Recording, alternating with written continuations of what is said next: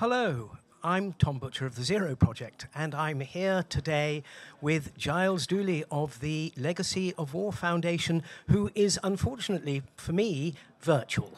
Giles, welcome. Thank you for joining us. Thank you so much. I'm sorry I can't be there in person. Don't worry. Before we address the issue of building on resilience, perhaps you could just tell us a wee bit about the Legacy of War Foundation, and then we can launch ourselves into the three points that I would like to discuss with you. Absolutely. So the Legacy of War Foundation, I set it up, must be 6 years ago now. I'm a photographer. I've covered conflicts for over 20 years. And often when I was telling the stories of the people whose lives I documented, people wanted to support and help.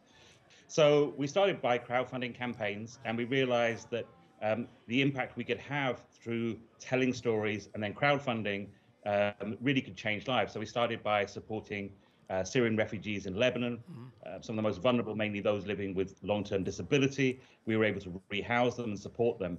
But from that, really, the idea for Legacy of War was born, and I wanted to create a foundation, an NGO, that approached things slightly differently. So we really are truly beneficiary-led. We have no international staff. We make sure that all funds raised end up in the hands of the country that we're working in. We have a project, for example, called Land for Women in Rwanda, where we set up cooperative farms. We buy the land, and then it's transferred to the women, so they are the landowners, which changes the power dynamic, meaning they're the ones in control. So really, we want to try and reframe the idea of charity and NGOs and how they work, and make sure that they are truly beneficiary-led, localized, and make sure that the right people get all the support they need. Great stuff. That's a super introduction. Thanks so much. So I'm going to launch into my next point, or the first point, which is, could you tell us a little bit, please, about your own story and how that's really formed your understanding of resilience? Yeah, I mean, I would go back, as I say, I'm a photographer. At 18, I started working in the worlds of fashion and music, had a very glamorous life, traveling around the world with rock stars. But I always had a sense that I could do something more with my photography, that I could use it for storytelling and advocacy. So in my late 20s, I made the transition from the worlds of fashion and rock and roll into working in the humanitarian sector. I always say I was not a photojournalist. I was an angry man with a camera. Yep. I believed that these stories could actually create real change. But it was a difficult transition. And then sort of 6, 7 years later, I mainly worked in South Sudan. I was based in Angola. I was working in DR Congo. But in 2011, I was in Afghanistan. I'm not a war photographer. You'll never see pictures of tanks. You'll never see explosions, soldiers. I'm an anti-war photographer, and my work is all about civilians. And I was there because I felt I wasn't hearing the stories of everyday Afghan civilians and how the war there was affecting them. Unfortunately, when I was there in February 2011, I also ended up as a victim of war. I stepped on an IED, an improvised explosive device. Yeah.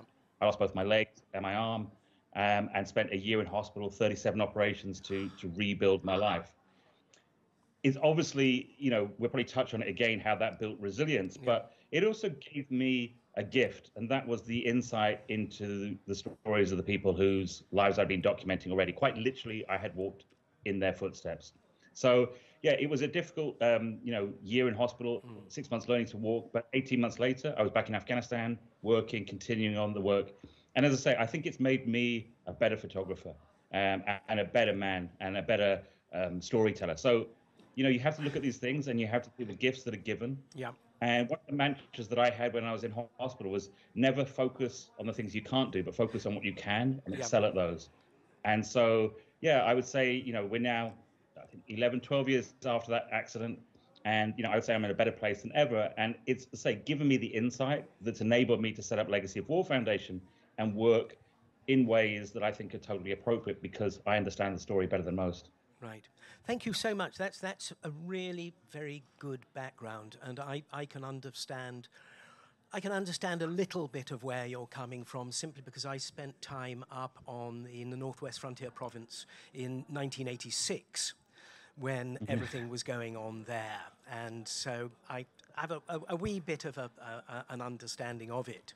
So let's go on to our next one, and I'd love to return to some of these points if we've got time as well, which is how do you see the need to support rehabilitation for those left with disabilities in conflict, especially because I understand you've got a new role at the United Nations. And so if you could tell us, both aspects of that would be absolutely great, especially the UN bit. Well, the UN role is a new role, and their first UN advocate for people injured and left with disabilities in conflict and peace-building situations. I'm very honored to take on that role. I see that I represent the thousands of people that I've met and interviewed, and the hundreds of thousands of people who have injuries from conflict and left with long-term disability. But I want to actually use a story. I said I'm a storyteller. Really, that's my focus. And I was in Cambodia 5 years ago, and I'd gone to a small rehab center near Siem Reap, and I met a man there who was in his 50s. He had lost both legs above the knees. He was a double amputee. Now, when you lose your knees as well, it makes learning to walk incredibly difficult. Right. The procedures are much more complicated. And he had never really been given the support that he had needed. He'd been injured as a child. He'd actually been forced to fight for the Khmer Rouge. He stepped on a landmine and lost both his legs. He had literally prosthetics that were virtually handmade, and he could hardly walk on them. Now, he was an incredibly strong-willed man. We got on, we laughed a lot, we had a really good chat that day, and eventually he invited me to come and visit him the next day where he lived with his sister. When I got there the next day, his sister lived in a very humble house. She was struggling to feed her own family.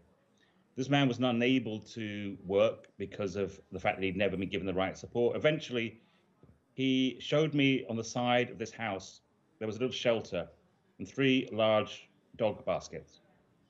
And he pointed at the biggest one and he said, "That's my bed." Now, that man was no different to me. We were about the same age. We have very similar injuries. He was as strong-willed as me, probably more so. He was more determined than me. Yeah. He was probably smarter than me. The only difference between him and me was the opportunity for rehabilitation. I always say there is no point saving a life if we don't give somebody their life back. Yeah, yeah. The difference between him and me, I live a full life. I work, I travel.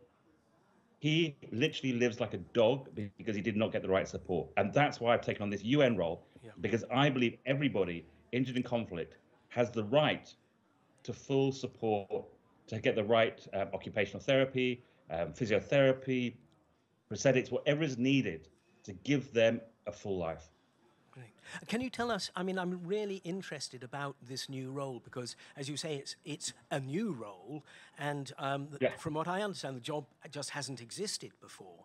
So is this a job that you are helping to create, and that those people who follow you will take on your mantle and you have to decide what's important? Or can you tell us a wee bit about it, about the whole creative process? Yes, so it's something which UNMAS, which is the United Nations demining organization, we worked on the proposal together. As I say, I think it's important to have somebody who is an advocate for people injured in conflict, but more than that, I have 20 years of working with many different organizations, and I built up very good relationships over those years. And I think one of the most important things for me is actually about connecting and bringing people together, creating collaborations, not just between the UN organizations, but other large NGOs, and more importantly, the many organizations working within countries. I'm a big believer in supporting civil society within countries. I think too often they're overlooked when big agencies arrive. And so I see my role really as a connector. So really the two roles are storytelling, to represent those in conflict, and secondly, to bring people together, maybe bang a few heads together at times, get people working together on that simple agenda. And as I say, it makes sense actually for a lot of countries, and it's good to talk to governments as well about the economic impact of getting people back to work. You know, rehabilitation is often seen as expensive. It can obviously be very long term, but the reality is this helps get people back to work, which means actually in the long term it helps economies. Great.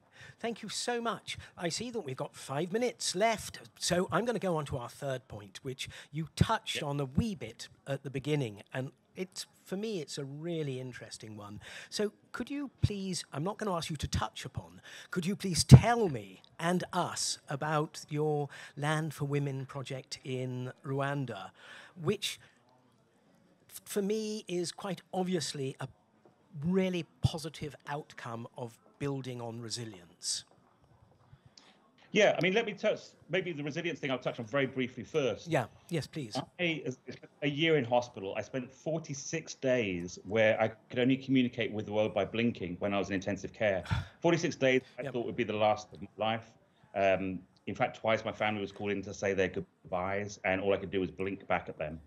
I then spent, as I say, another year learning to walk again. I was told I'd never walk. You know, it really was a battle. And so when actually COVID began, a lot of people got in contact with me, businesses and individuals, and they said, Giles, could you come and talk to us because we need to be more resilient? Yeah. And actually, my answer surprised them because I said, you can't make yourself more resilient in my belief. And they'd be like, well, I've seen a book and there's a podcast and surely we can. My reply was, I believe resilience is life's gift for suffering. When you go through difficult times, resilience is the outcome. It's like we stretch the elasticity of our mind through difficult times, like an athlete in training. Yeah. The outcome is the reward. And so my belief is that I have been given the gift of resilience. And it's one of the things that I relate to with the stories and the people that I document. And it's one of the most underused resources in people. Right. So Land for Women was set up when I met Olive, who is a genocide survivor and one of the most resilient and wonderful people I know. We built up a very good friendship. Yeah. She had a cooperative and they grew potatoes. Yeah. But they received no money, they had to rent the land. And again, I'm going to use another word. I just use resilience. Yeah. Another word is empowerment. Yes. Now, I hear a lot of NGOs say that we empower people around the world. We empower women, we empower communities. Yeah. Again, I would say that is nonsense. You can't empower someone else. Yeah. I realized that when I was in hospital, nobody empowered me to walk. They supported me. I had the most amazing network of friends and family, of doctors, medics, nurses, but I had to empower myself. And I realized it was the same for Olive and the women in Rwanda that we worked with, that I couldn't empower them. My job was to break down the barriers that were stopping them empowering themselves and allow them to use their resilience and flourish. And so that's why Land for Women works like that. We buy the land. Yes. It's a 5-year training program that covers everything from climate smart farming to banking. Yeah. And we don't even say that we give them the land. We return the land to the women. Yeah. So once those barriers are broken down, now most NGOs, there's a power dynamic, and quite often between a Western NGO and people that they're supporting. We've changed that power dynamic because now they are the landowners. They choose to. So that for me is truly allowing people to empower themselves by breaking down those barriers. Great. Thank you so much, Giles. I think I've only got about 30 seconds left. So what I would suggest is that anybody who's interested in learning about Giles's story goes to Giles's website and the website of the organization. Can you give it to everybody very quickly, please? Absolutely. legacyofwarfoundation.com. Wonderful. Giles, thank you so much. I wish I could speak more. I would love to speak more about, if you didn't mind, about northern Pakistan and Afghanistan, but another time. In the meantime, thank you so much, and thank you so much for sharing your story. I really appreciate your time. Thank you so much for having me. Thank you. My pleasure. Bye.